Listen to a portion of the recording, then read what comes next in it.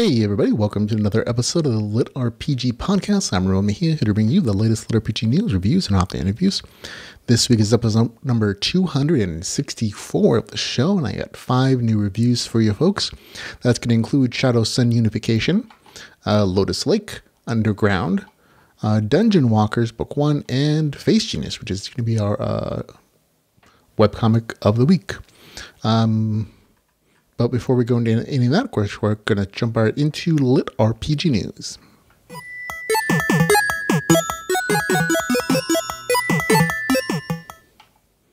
We just got one quick bit of LitRPG news this week. Dakota Kraut, author of many great LitRPG stories, Divine Dungeon series, Completionist Chronicles. He's also the head of the Mountaindale Press, him and his wife. Dakota Kraut got an exclusive interview with Business Insider. I couldn't read it because I'm not a subscriber, but the head title is author goes from hobby novelist to clearing $1.8 million a year in 5 years or something like that. So it's definitely a positive interview. Dakota's always been really free about how he has built his success and is always happy to share those with people, whether it's in the new article like that, or just on their Discord server or on the Mountaindale Press Facebook page, where he does a very frequent Q&A. So it's always interesting to see other people recognize, somebody we know from the genre.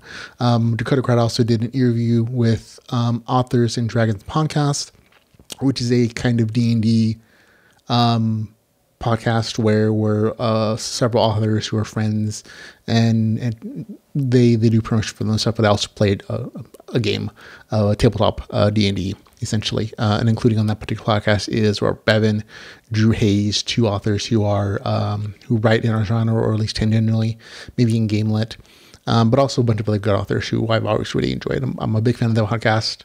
I always think it's very funny, entertaining, lots of cursing, lots of inappropriate jokes. If you've ever read Robert Bevan stuff, the Caverns and Creature stuff, you know what I'm talking about.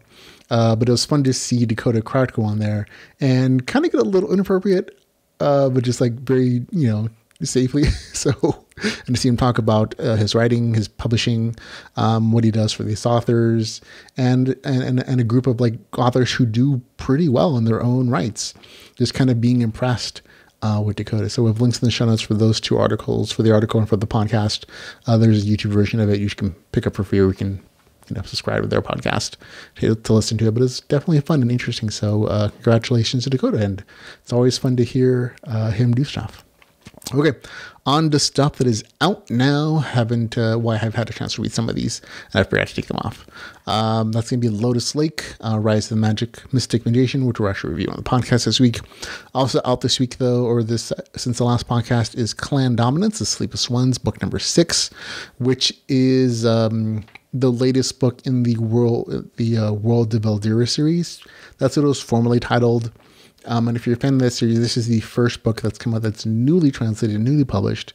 That whole series had translation issues. That was a big thing for it. But it also had a bunch of fans. And so the author hooked up with the new publisher, Magic Books, and they've done this whole relaunching thing of it, including new cover art, a different series name. And they're continuing to publish a very long-running series, and this is the newest book in the series that's never been published in the U.S. before. So if you're a fan of that series, if you're a fan of the World of Veldira series, it's now called Clan Dominance series. So FY, and book 6 is out if you're in that series. Also out, though, is Singularity Online book number 4, also The Rogue Merchant book number 5, also The Good Guys book number 11, and Circe's Horizon book number 2 is out as well, as is a new book from Jez Cayo, Age of Stones, which is a Dungeon Core novel currently from him. Also out is the 3rd book in the Guild Core series, and The Towers of Heavens book number 3 is out as well. Also Derelict book number 3, and this book called Forge of the Eternity, alpha testing. And the 2nd book in the Overtaken Online series is out as well. A short novella, less than 100 pages, is out from the Game of God series, called a 3.5 book, which is just, a tower novella in between the books. The System Multiverse book number 3 is out, and Chrono Templar, Quench the Liberty Story from, there you go. That's all the stuff that's out that I know about. In new audiobooks, we got a couple great titles, including the Wandering In book number 3. I think it's coming in like 38 hours. You cannot get this as an ebook currently, which is surprising. You can only get it as an audiobook right now, which is extra surprising. I'm like, wait a second. Or maybe I might be wrong. But it's entertaining. It's there for you to go check out. Also out is Blast Off, a fun science fiction LitRPG adventure. Also, the third book in the Enderverse series is out as an audiobook. The third book in the Eternal Online series is out as an audiobook. Concordat Online is out. A new book from some authors in the Nora series. The Fireborn book number 1 as an audiobook. Also out is Real-Time Star Commander book number 2, Grand Assault. Book number 2 in that series is out as an audiobook. Rise of the Resurgence book number 2 also. Tower Climber book number 2 is out, as well as is Dungeon Crawler Carl book number 2. And the entire Glendaria Awakens trilogy, which is a Dungeon Crawler story from Jonathan Brooks, out as one release volume. So if you've never read them, this is a good shot to make your Audible credit stretch. Also out is Asgard's Fall, Digital Rebirth Chronicles. And the second book in the League of Losers series is out, as well as is the Rogue Dungeon book number 5. A bunch of cool things out as audiobooks for those who enjoy listening to your audiobooks. Okay, and stuff that's coming out in the near future, I have an upcoming LitRPG. This again is just me reading up more stuff with dates or release dates, but this allows readers to plan their purchasing schedule. Also, if you're an author in the genre, this helps you to plan your publishing schedule. You don't necessarily want to publish when there's like 17 other books coming out that day. You might want to move it around if that's possible. And this is a nice little list that may help you to do that. Starting with May the 1st. Tomorrow it's going to be Awaken Online Hellion. May the 3rd, and NPC Spath book number 4. May the 4th, Towers and Rifts book number 2. May the 4th is going to be Jeff the Game Master book number 1. May the 4th, the second book from M.A. Carlson's superhero LitRPG series called Planet Hero Sidekick is going to be out. May the 7th, it'll be another Online Clockwork, which is the second book in the series. May the 7th, a new book from Ryan DeBrun is going to be Star Tower, System Misinterpret, book number 1, a post-apocalyptic cultivation LitRPG. Mouthful title, so that'll be out. On May the 10th, it'll be The Guns in Caldora, book number 4. May the 10th, it'll be Product Stellar, book number 4. May the 10th, Ether Frontier. On May the 11th, Beta Tester, book number 6. May the 11th, it'll be Magnus, book number 1. May the 12th, the second book from David Petrie, Necrotic Apocalypse, book number 2. May the 12th, it'll be Underdog, book number 6. May the 13th, The Alchemist, book number 5. May the 14th, it'll be The Great Centurion, Punic Wars, book number 3. May the 14th, Range, book number 2. May the 18th, the second book in the He Who Fights a Monster series. May the 18th, Discardian, book number 7. May the 19th, Arcana Unlocked, book number 2. May 24th, it'll be The Prince of Power, a LitRPG Cultivation Saga. May 25th, it'll be Hexworld, which is a more game-litish, apparently, story. A novel that was published previously and is being revamped, hopefully more game-litish than it came out previously. But it's being published by Kevin J. Anderson, who's super famous in many genres of writing. So, on May 27th, it'll be the third book in the Pocket Cosmos series. May 28th, it'll be Daring Plan in a Cold Summer, which is the Bone Knight, book number 5. May 31st, Dungeon Slayers, book number 3. June 1st, VR Hero, book number 2. June 1st, The Warlock Chronicles, book number 3. June 1st, it'll be Beastborn, book number 3. On June the 4th, it'll be The Rogue Merchant, book number 6. June 7th, the first book from new writer Simon Bale, who's also runs the Facebook page for Mount Magic on Books. So a lot of people are familiar with his face and his tag on Facebook and Twitter. He runs like their English division. But he is, or your social media division, I should say. He's actually written a book, and it's out on June the 7th, called Second Shot, Fantasia, book number 1. June 8th, it'll be Defiance of the Fall. June 22nd, Temerian Online, new story, of course. June 29th, it'll be Primacy Online, book number 6. June 30th, Pandemonium, book number 2. June 30th, it'll be The Good Guys, book number 12. July 1st, it'll be Evilborn, book number 4. July 1st as well, it'll be Dungeon Crawler, book number 4. So we just recently got book number 3. Book number 4 will be out on July 1st again. July 2nd, it'll be The Sleepless Ones, book number 7. So Clan Dominance, the same series we talked about previously. July 12th, it'll be The Dinosaur Dungeon, book number 2. On July 13th, World of Magic, book number 1. July 20th, that second book in that same series from Kevin Janderson called Hex Roll 2. July 20th, They Call Me Matter. On July 27th, Fast Frost World. July 27th, Player Bitches Adopt, book number 6. So all kinds of stuff coming out in the near future for you to enjoy. On to new releases and reviews.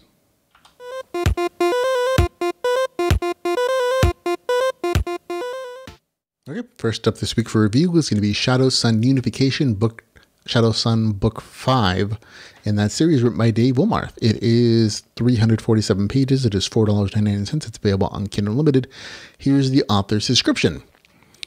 Alistair just wants to restore the human race. He's doing his best with the resources he's gathered to locate other survivors around the world and unite them. His intentions are good and he pushes hard. The Drac eggs are hatching, and his people have dreams of both a murdered chicken cavalry and a Drake-mounted air force. A small army of class trainers are helping to make his citizens stronger than ever, better able to survive the hazards of their new reality. But fate and the aliens who keep throwing stronger and more deadly challenges at them are working against Alistair. The threat of vengeance from the Fomorian matron, the machinations of Loki and Hell, and the jealousy of a fellow human with a lesser noble title all add to the pressure. When seeming good fortune turns to tragic loss, Alistair must push through and remain strong in order to face the very beings responsible for the apocalypse on Earth, the murderers of humanity. And this confrontation, even victory, has dire consequences. Okay, full disclosure, I received advance copy for review. I purchased a copy when it became available. This is a very easy review. I'm a huge fan of the series.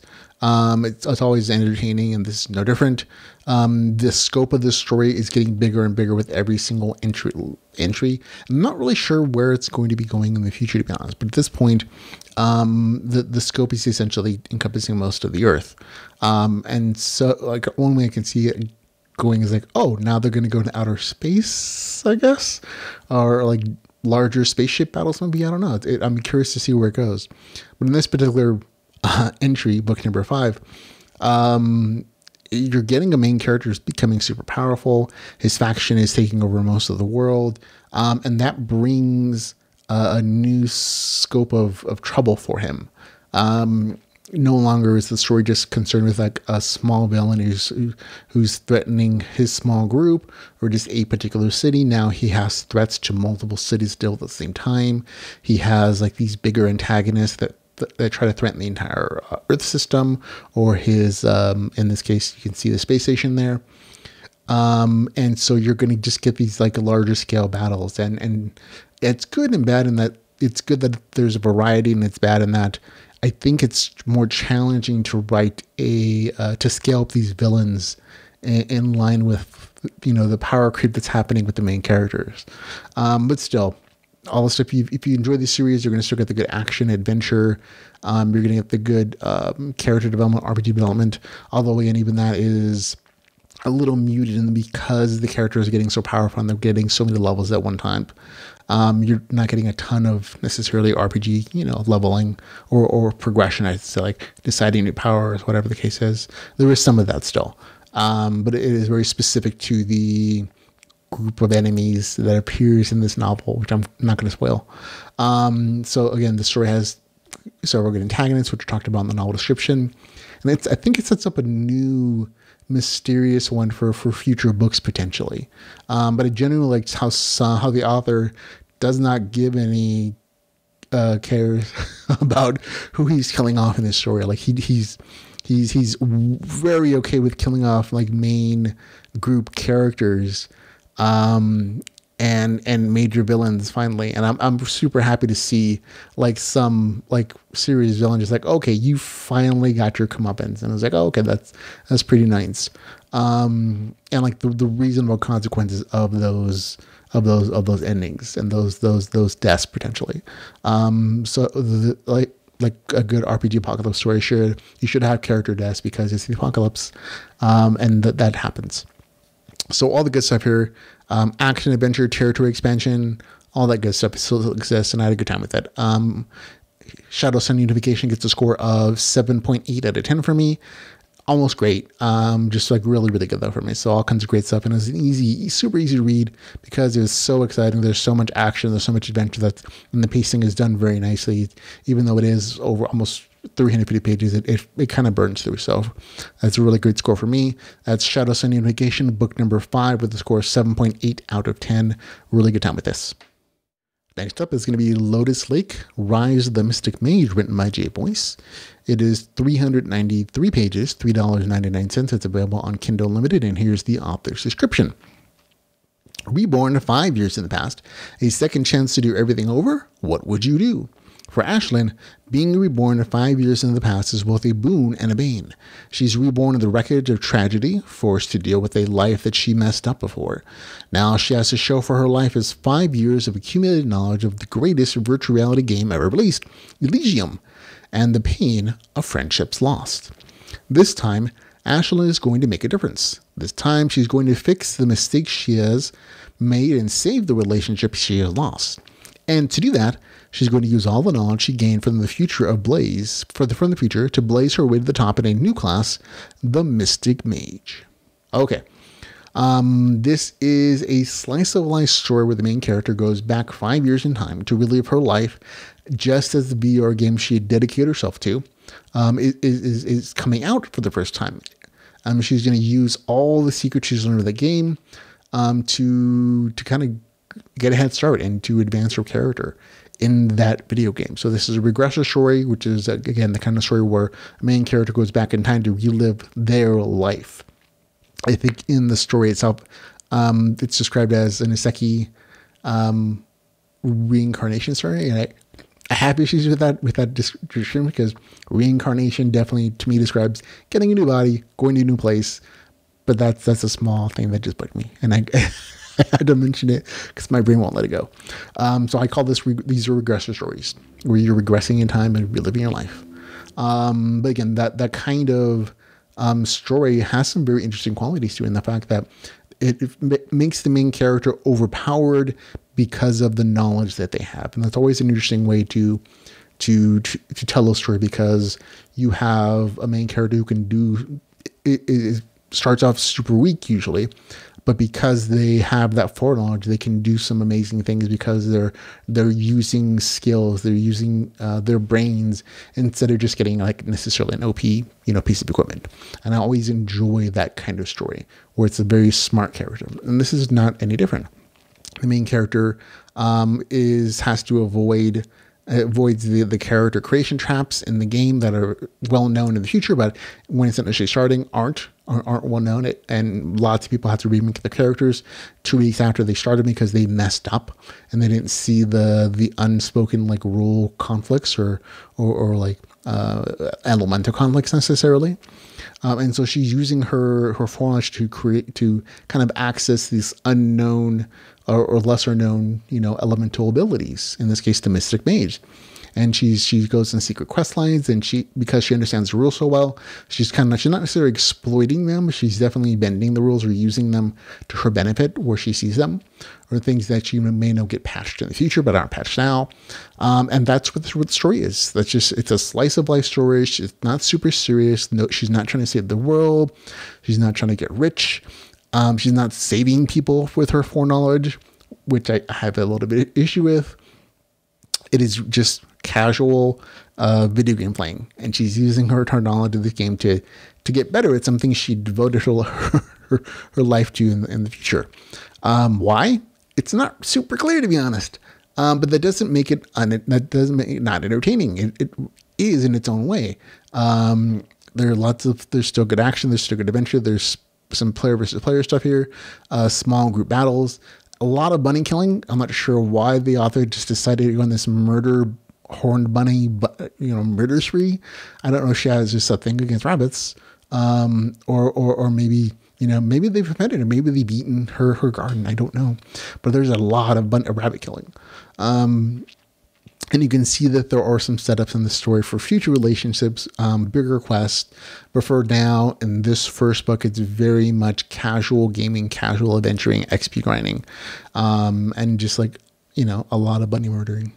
On the game mechanic side of things are really crunchy. There's lots of game details, lots of numbers, lots of RPG mechanics that are explained.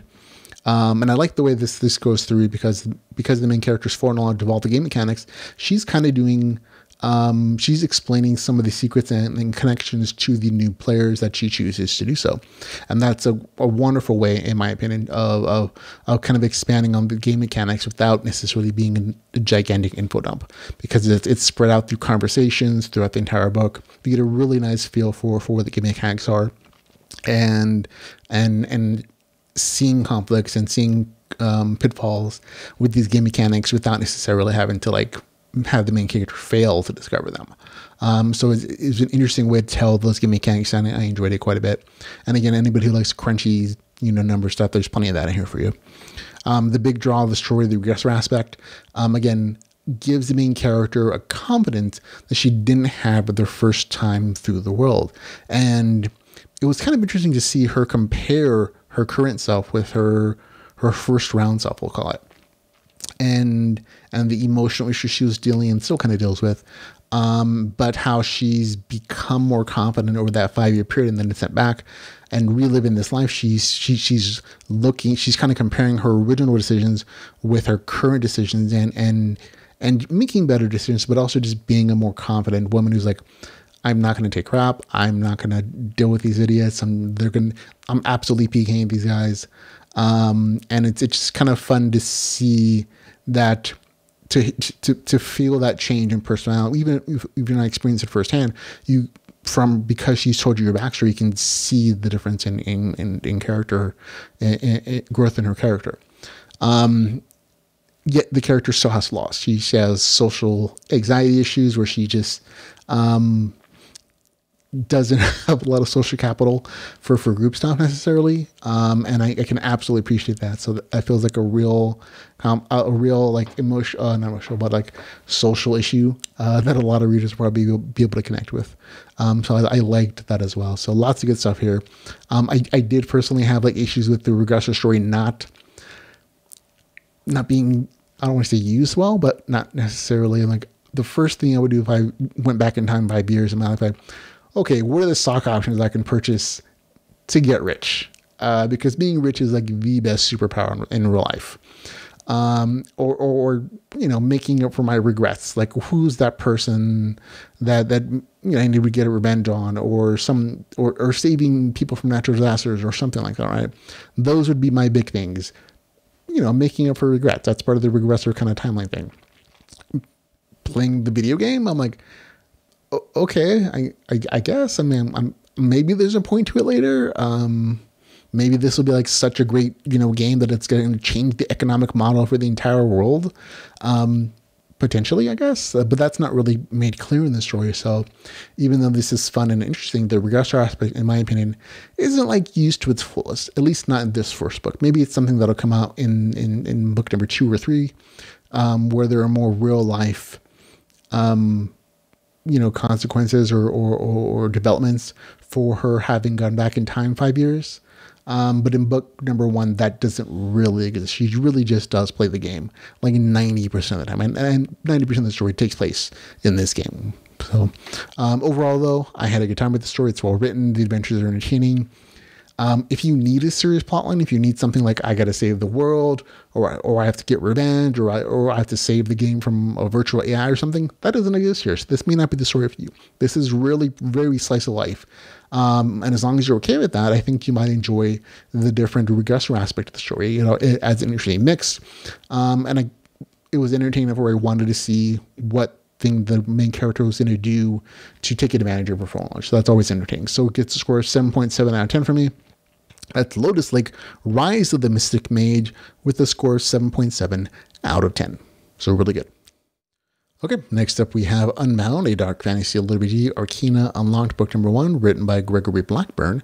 It is 511 pages. It is $4.99. It's available on Kindle Limited, and here's the author's description. A game too good to be true, a golden opportunity, a nightmare he can't escape. If Arthur Mallory plays one more steaming pile of garbage disguised as a virtual role-playing game, he might hang up his gaming hat for good. When he discovers the new Deep Dive game, Worlds Unbound, he decides it might be worth a try.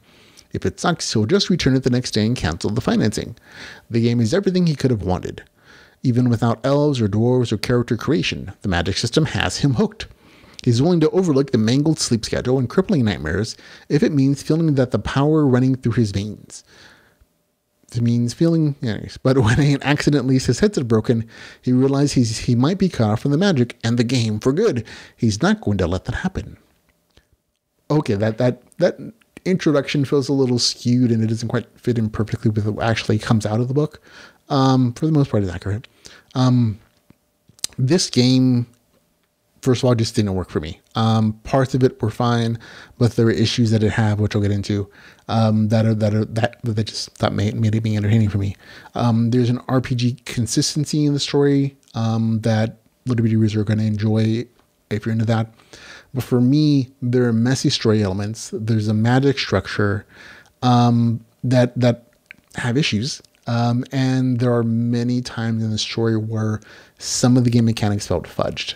There's literally notifications that are going to describing that I'm like, oh, that's an interesting choice that feels like it exists to keep the story going and not necessarily, lining up with an actual, mechanic. And because of those reasons, it left me not enjoying the novel overall. Again, there are good elements, but overall, it's like, nope, it doesn't work for me. Story-wise, this is supposed to be a virtual reality game story where the first full immersion game comes out and the main character happens to get the last copy in his local store for $75,000. I'm not really sure what that element has to do with it, to be honest. It doesn't really come up again in the story.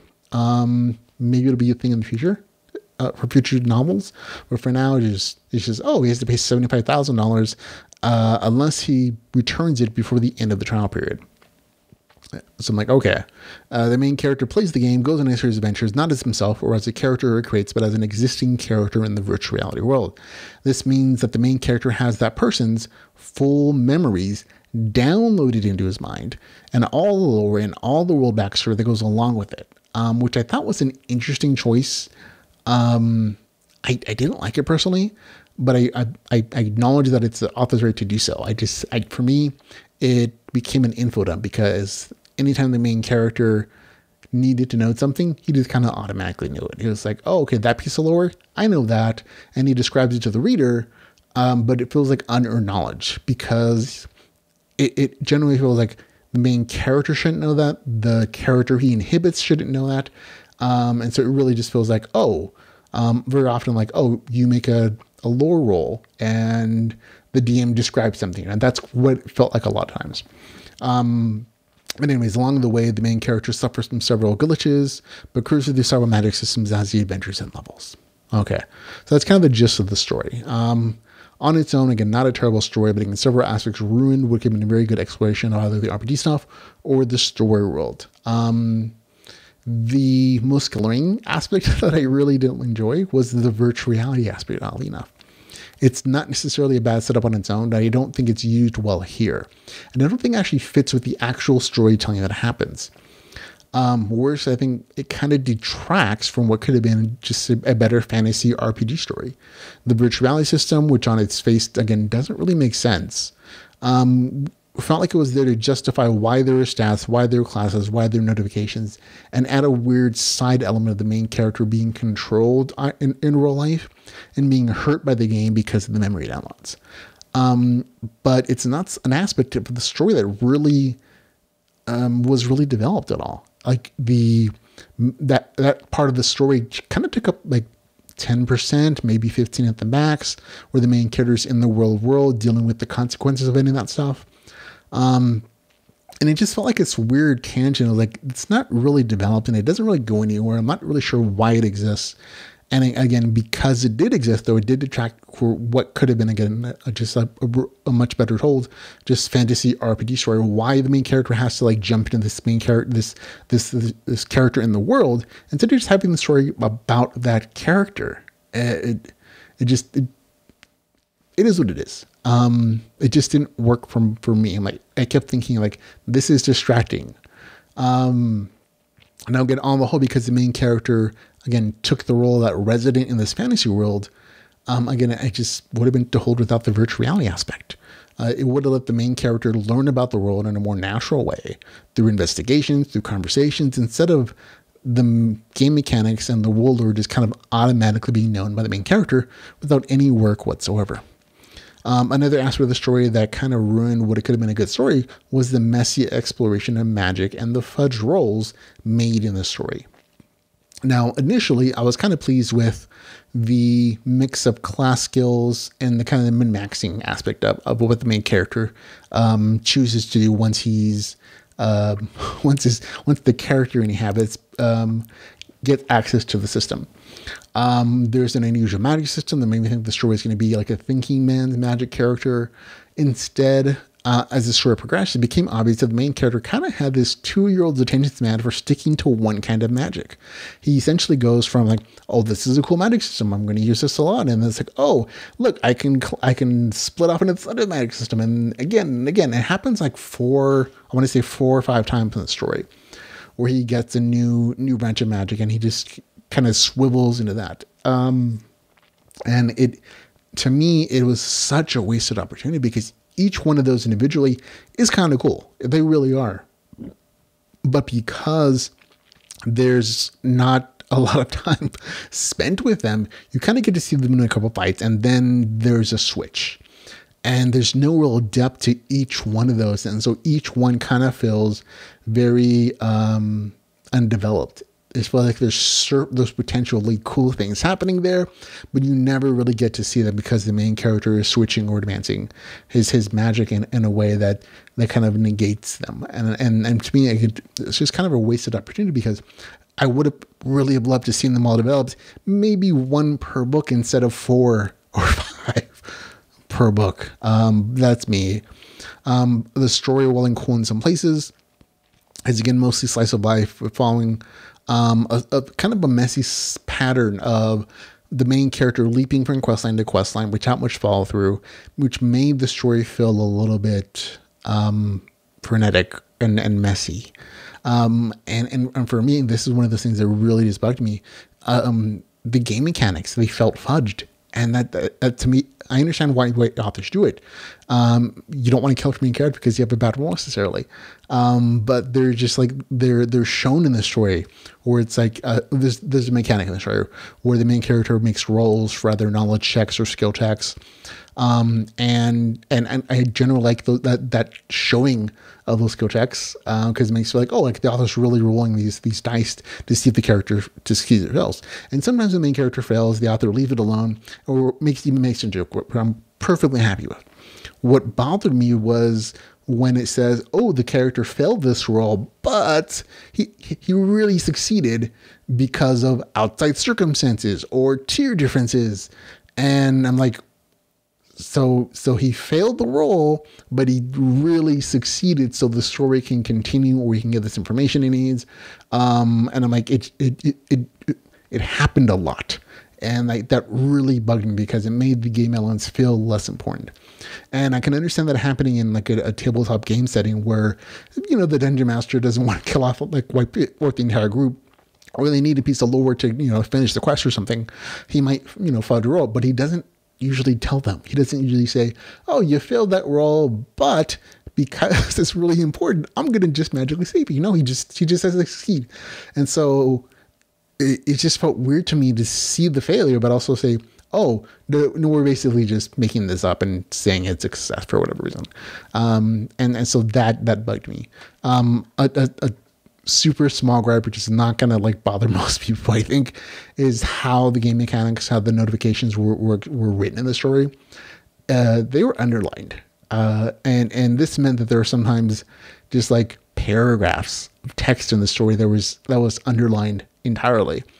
and my brain did not like that at all. Like, I really would have preferred a different formatting choice, and this is just gonna something that bugs my brain. I would have preferred rather than just, again, multiple paragraphs sometimes of just entirely underlined text, italics, it all in italics to show the game notifications, or brackets, or just a different font text to show that these are game notifications. That would have bothered my brain a lot less.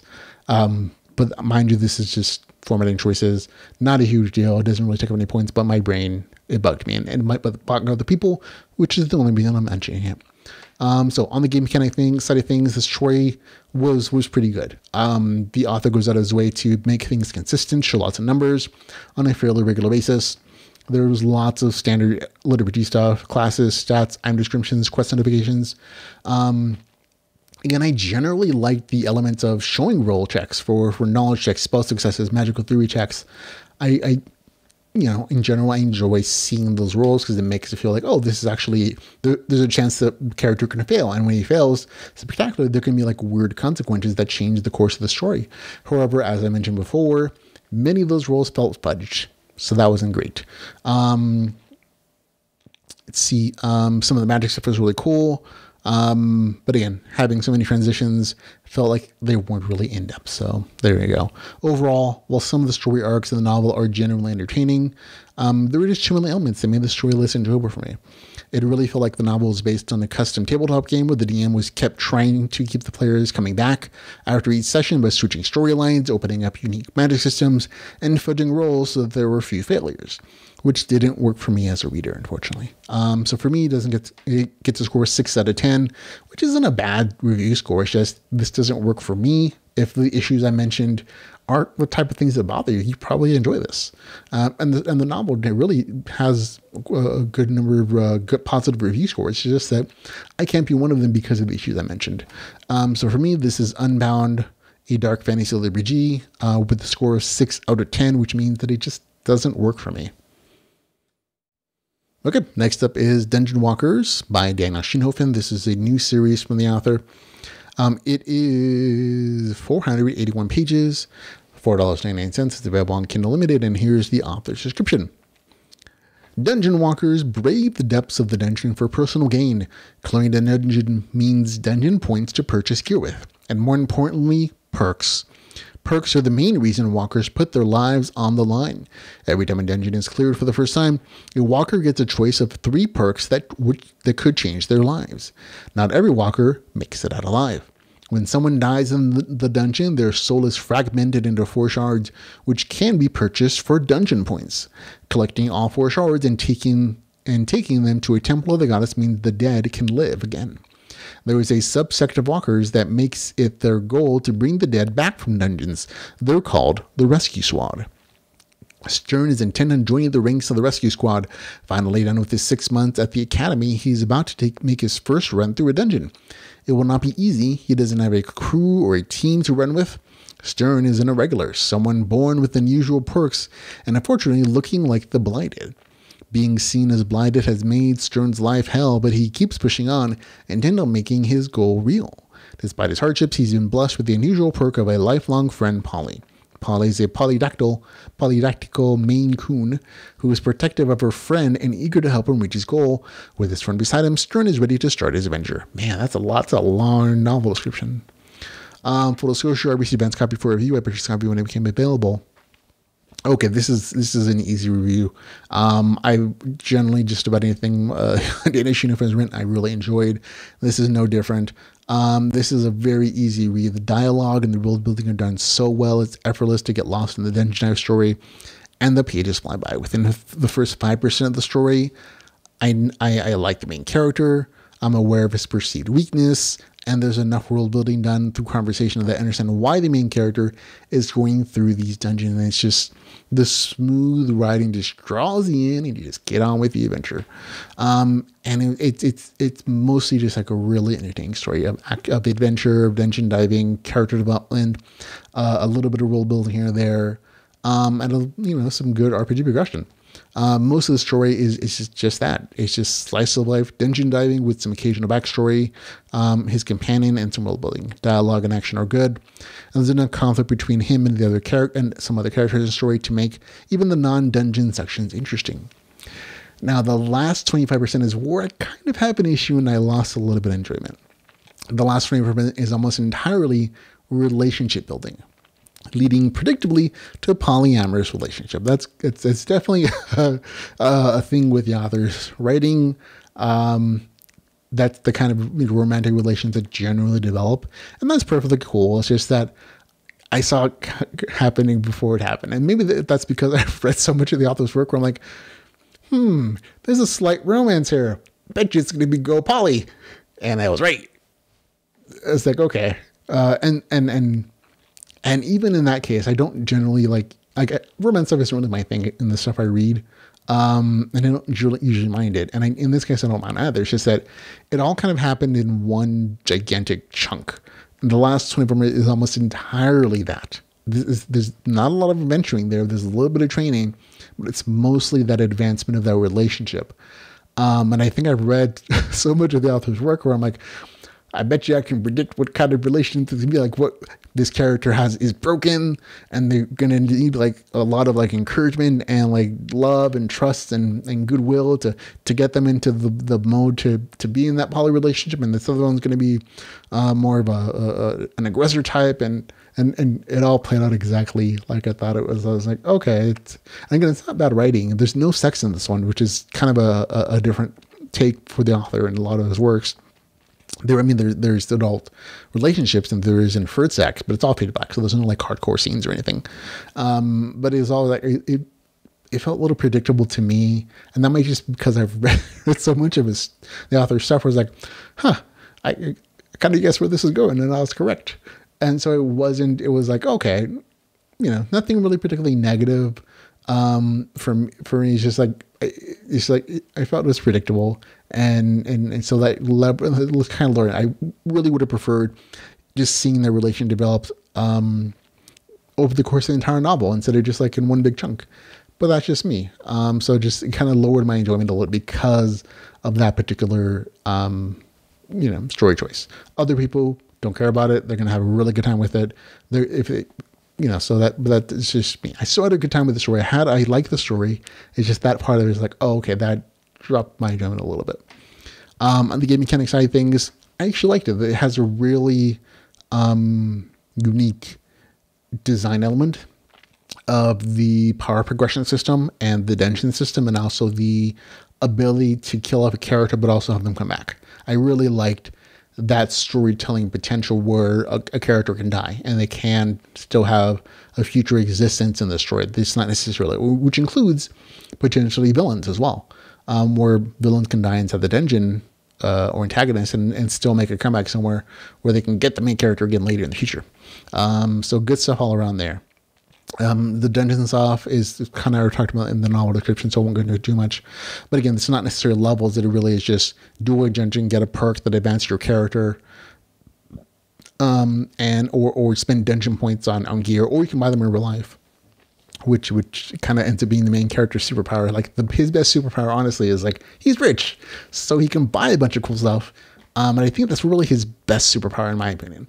But there are still other RPG aspects of like getting special abilities and having those become more powerful by investing more perks as you clear more dungeons. And the dungeon diving is excellent, and that it's good action, good variety of monsters, good variety of clear strategies. So nice stuff there.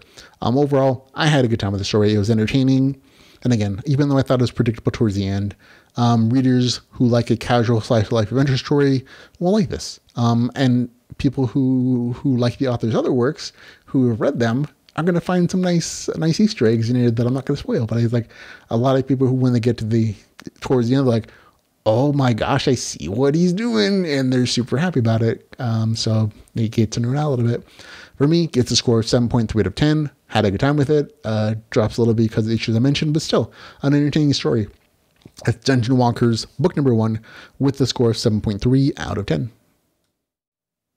Okay, next up is going to be a review for the online webcomic Face Genius. This is a translated story, so nobody really has the English rights to it. Here's the webcomic description. The protagonist gets hit by lightning while playing a game beta and gains a special ability to transform into his handsome character from the game in real life. Follow his adventures living as both himself and the game's alter ego. Perfect, short, sweet novel description, or webcomic description that really hits the highlights. As of this recording, there are 30 translated chapters rather. It is free. Link in the show notes. There is no English license. Once there is an English license, we'll switch out the link to the official one. But for now, this is a slice of life high school LitRPG manga, online manga, where the main character is a teen in high school who gets an RPG interface. He has the class powers of the game character he was playing in real life, a healer, and looks just like his handsome character from the game while his powers are activated. The story follows him as he tries to help his hospitalized mom adjust to his new appearance and the corresponding changes to how the world treats him, and uses his powers to complete quests and generally help people when he can. It's a very casual slice of life story where the main character is good looking now. And that is almost as big of a superpower as his ability to heal, do RPG quests, or gain XP. And it's just like you're following him around as he goes through these situations where he's meeting people he should know already, but they don't recognize him, where he goes back to high school, and they just think he had a great growth spurt.